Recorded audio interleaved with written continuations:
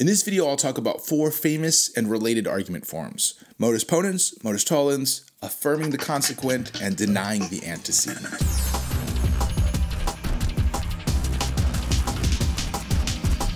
Hello, my name is Chico. Welcome to the Philosopher Channel, Introduction to Propositional Logic. In the last few videos, we've been talking about argument forms, and I said to go ahead and check out chapter 5.6, and then we would look at some famous argument forms, and I would get to them a little bit more depth than they go in the textbook. So Modus Ponens, let's start with that. Modus Ponens is a very famous argument form that looks something like this: if alpha, then beta, alpha, therefore beta. And I would say that it's the one that makes the most sense out of the 4, right? The one that's the most intuitive. You know, if you have the conditional if alpha, then beta, then you're saying that if you have alpha, you gotta have beta. So then when we say, yeah, I have alpha, by the way, well, of course, you would conclude that you must have beta as well. An example of an instance of this form would be something like this: if you have water, then you have H2O. You have water, therefore you have H2O. So we'll say, like, if W, then H, W, therefore H. So let's look at the truth table of this argument form. And we have first that conditional if alpha, then beta. Now remember that a conditional is only false when you have the antecedent true and the consequent false, and that only happens in row 2. Otherwise, it's true. So for rows 1, 3, and 4, this conditional is going to be true. Only in row 2 is it false. Looking at the rest of these truth value assignments, remember that we have an invalid argument if and only if there's at least one line where we have all true premises and a false conclusion. So that's what we're going to look for. Are there any lines, at least one line where we have something like that? If there isn't, since we've exhausted all the possible combinations of truth values, we can say, this must be a valid argument. So I look at this truth table and I notice that in rows 2, 3, and 4, we have false premises. So I don't really care if I have a true or a false conclusion, right? It's not the case in any of those rows that we have true premises and a false conclusion. So those don't count. And then when I look at row 1, I see that both premises are true, but the conclusion is also true. So we never have it be the case where we have a line where all premises are true and the conclusion is false. This is a valid argument. And remember, we said not a valid argument. It's a valid star argument form. Now, let me refresh your memory on what I mean by that. Again, the alpha and the beta there are not propositions themselves. They are well-formed formula variables, so they stand for propositions, but they're not propositions. And remember, what we learned about in the last video is that if an argument form is valid star, meaning that, you know, it's valid, so to speak, in this truth table, then all the arguments that are instances of that argument form will also turn out to be valid arguments. So that's great. Any argument I make using this argument form, I know is going to be a valid argument. Now let's look at a related argument form, affirming the consequent. So this is an argument form that looks something like this: if alpha, then beta, beta, therefore alpha. And notice that this is identical to the last argument form we saw, only the premise 2 and the conclusion there are swapped around. So an instance of this argument form would be something like this: if you have water, then you have H2O, you have H2O, therefore you have water. Sounds legit, right? Interestingly, this is an invalid argument. Why is that? Well, let's look at the truth table for this argument form. So remember, I've swapped the alpha and the beta. I've swapped the premise 2 there and the conclusion. The conditional should have all the same truth values because it's the exact same conditional that we had in the previous argument form. So now I'm looking for any lines where I have true premises and a false conclusion. And yes, indeed, on row 3, since I've switched the premise and the conclusion, I do have all true premises and a false conclusion. And again, remember, this is invalid star. It's an argument form, not an argument. So what did we mean by that? Well, it's different than the valid star. Remember, in the last argument form that we just saw, we said that valid star means that, you know, any argument you make that shares that argument form, that's an instance of that argument form, is going to be a valid argument. Not necessarily the same for an invalid star argument form. So what that means, what that entails, we'll look at in just a second here. But why would it be the case that first argument instance of the argument form, that if you have water, then you have H2O, you have H2O, therefore you have water. That seemed pretty legit, right? Why was that an invalid argument? First, just looking at the W's and H's and substituting them in here for this alphas and betas. Notice that we have the exact same truth table, only, with different letters. So row 3 still stands here. That's still a potential row for our argument about W's and H's. Why did it seem so convincing? Well, there are a couple of reasons why that is. First of all, notice that what we're not saying by it's an invalid argument to say, therefore you have water. We're not saying that it's a valid argument to say, therefore you do not have water, right? Really, like this is an invalid argument form because you can't conclude one way or another what you have. Now, notice that if you have W, then you have H is not the same thing as saying if you have H, then you have W. Those are two different conditionals.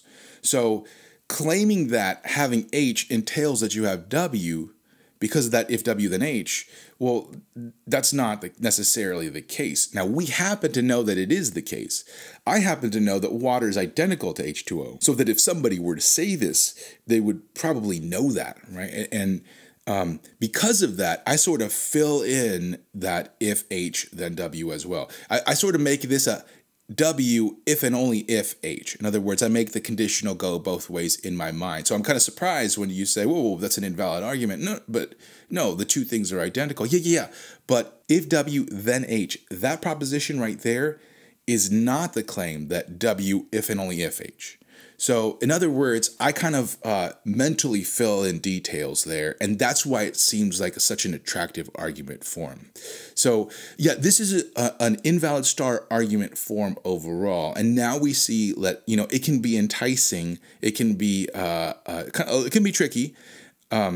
But if an argument shares this argument form, that doesn't necessarily mean it's a valid argument. It doesn't necessarily mean that it's invalid either. So take, for example, the argument, if you have water, then you have water, therefore you have water. Now, interestingly enough, this is also an instance of this argument form, affirming the consequent.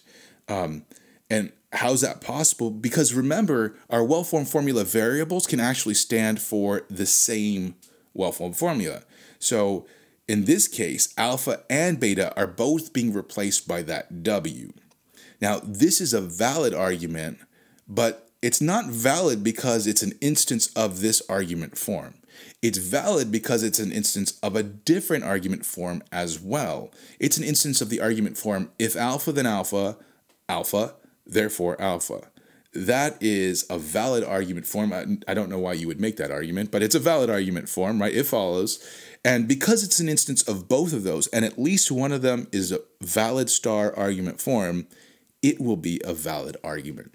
So yeah, we can't conclude just because an argument is an instance of this affirming the consequent that it is an invalid argument. But I should say, however, that since this argument form is so enticing, people will at times make the mistake of thinking that it's a valid argument because it shares this argument form. So when they make that error, we call that affirming the consequent. So that's what this argument form is. Let's look at the next argument form called Modus Tollens, and it's an argument form that looks something like this. If alpha, then beta, not beta, therefore not alpha. And an instance of this argument form would be something like this. If the Clippers win the NBA championship, then I'm the Queen of England. I'm not the Queen of England, so the Clippers will not win the NBA championship. I actually wrote this several weeks before the NBA Finals, and it was sweet, sweet glory when the Lakers won. But in any case, this is a valid argument, and let's look at the truth table to see why that is. Again, we're going to have the same conditional for premise 1, so our truth table will just look identical in that spot. For premise 2, this is actually going to look the same as the premise 2 from the previous argument, affirming the consequent, except for now we're denying it. So we're switching all the T's and F's. And the same thing for the conclusion, just switching all the T's and F's. And now when we look and try to find a row where we have true premises and a false conclusion, we see that we don't have anything like that. So this is, again, valid star argument form, that means that any argument that you make of this form will also be a valid argument. And remember, you can also substitute in, you know, any length of well-formed formula into these well-formed formula variables. So I could have changed it to, you know, if the Clippers or the Bucks or the Heat. Dude, I actually have a lot of respect for the Heat and the Nuggets. Oh, such an amazing couple of teams that so scrappy. So my hat's off to you guys. Yeah, you had me sweating, man. Anyway, so I could have put all those things, A or B or C or D, then, you know, what would it be? If C, then Q, right? Then Q. Not Q, therefore it's also not the case that A or B or C or D, etc., etc. So I can make these, the alpha or the beta, any size well-formed formula that I want, and I'm going to get a valid argument because it's an instance of this valid star argument form. So that's it, Modus Tollens. I actually already talked about this argument form, by the way, at the very first video in this playlist. I think it was like why you want to do this class or something like that. The introduction to the introduction. I can't remember what I ended up calling it, but the very first video in this whole playlist, like at the very, before I even got into the book, I talked about one tricky instance. So the Modus Tollens actually ends up being a little bit spicy, a little bit confusing.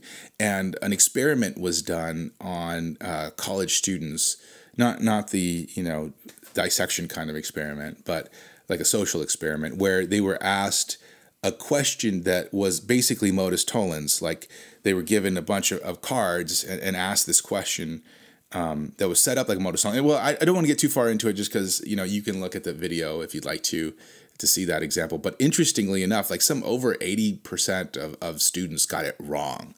They thought that this was not a valid way of arguing. And this includes students that have taken logic courses. They just didn't pick up on it. And when I read the study, I actually almost made the mistake myself. But I mean, I teach logic, so I had to sit there and think, wait a second, this is a Modus Tollens. You know, it was weird.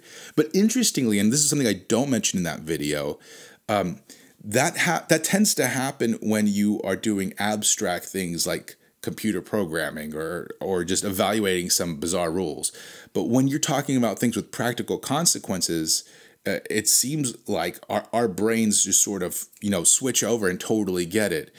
So an additional experiment was done later, and you could kind of, just to get the gist of it, imagine, you know, in the United States, the legal drinking age is 21 or over. So let's say I'm a police officer and I go into my local pub and I see a kid I know is 16 and a kid I know is 21. Now, the rule is if you have an alcoholic beverage, then you must be 21 or over. So the question is, whom do I have to check their cups for? You know, who do I have to see, like, what you're holding in your hand? What is it that they're drinking?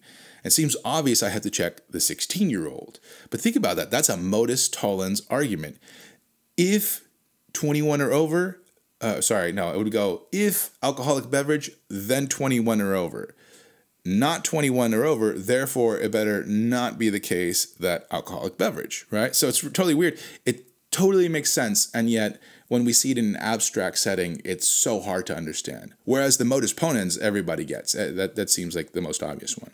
Okay, in any case, let's go on to the fourth argument form that we'll talk about, which is denying the antecedent. And again, it's going to look very similar to Modus Tollens, but it's going to be an invalid star argument form. So it's if alpha then beta, not alpha, therefore not beta. And again, like our Modus Ponens and affirming the consequent arguments, I'm doing the exact same thing I just did with Modus Tollens, only swapping the second premise and the conclusion. And now I see in row 3 that we have true premises and a false conclusion. So this is an invalid star argument form. Now, why is it that the one argument form is valid star and the other one is invalid? So I'm just going to start saying valid and invalid because now that you understand the idea here, you know, there's no reason to really keep adding the word star in there. So why is it that one of them is valid and the other one is invalid? Well, if you think about it, here's the statement. If you have alpha, you must have beta, right? Now, let's say I deny that you have beta. So this is Modus Tollens. I say, we don't have beta, by the way. Well, think about that. If I had alpha, I would have to have beta. That means if I don't have beta, but I do have alpha, I have a problem, right? I just said if you had alpha, you had to have beta, right? So if I have a beta, if I don't have beta, I can't have alpha. That's Modus Tollens. If I have alpha, then I must have beta. But that doesn't mean that alpha is the only way to get beta necessarily, right? That doesn't mean that you can't have beta without having alpha. That would be, say, if beta, then alpha. Then we would have that be the case. So just because I don't have alpha doesn't mean that I can't have beta. That's not what that premise says. That premise is only saying if you have alpha, you gotta have beta. So this one is an invalid argument, and an instance of that is tricky. I'm going to give you one that would be easy to confuse. In computer programming, I find like it's always when you first start learning computer programming, you make these mistakes all the time because you tell the computer what to do in certain cases, and you assume that the computer is going to know what you want it to do when those conditions don't obtain. So, for example, let's say you're programming a video game and you have your little character, and you tell the computer if my character gets the energy pellets, then my character continues to live. Now, what's going to happen if this character misses the energy pellets? Well, if you were to look at this like as conversationally, like I had told somebody that, like let's say I was your boss and I told you, hey, what I want it to be the case is that, if the character gets the energy pellet, then he continues to live. And you're programming that. I'm going to assume that you know what I mean. If you don't get the energy pellet, then you don't continue to survive, because that's obviously, as you know, for us humans, like that's one of the goals that we know of the game is to survive. But the computer doesn't know that. So all you've told the computer to do is what it should do if it gets the pellet. You haven't told it what to do if it doesn't get the pellet. So likely your character is just going to keep on surviving. It's going to keep on going because it hasn't picked up on the fact that you want it to die or not survive if you do not get the pellet. Right, so that would be the invalid argument.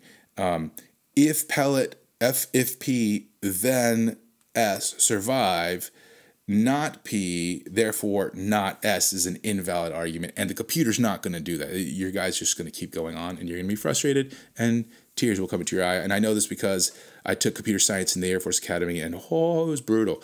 But I survived. I persevered. In any case, these 4 argument forms, hopefully you see how they're kind of related to each other. They're not the only ways that you can get a conclusion from a conditional statement. And the next time, we're going to talk about hypothetical syllogisms.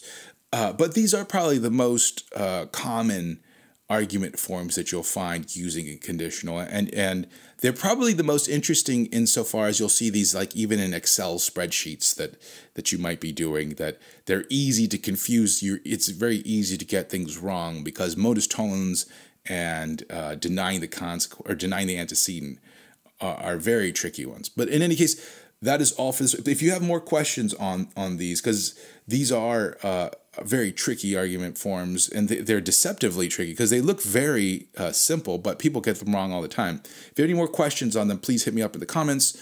Otherwise, I'll see you in the next video. We'll talk about hypothetical syllogisms. Adios.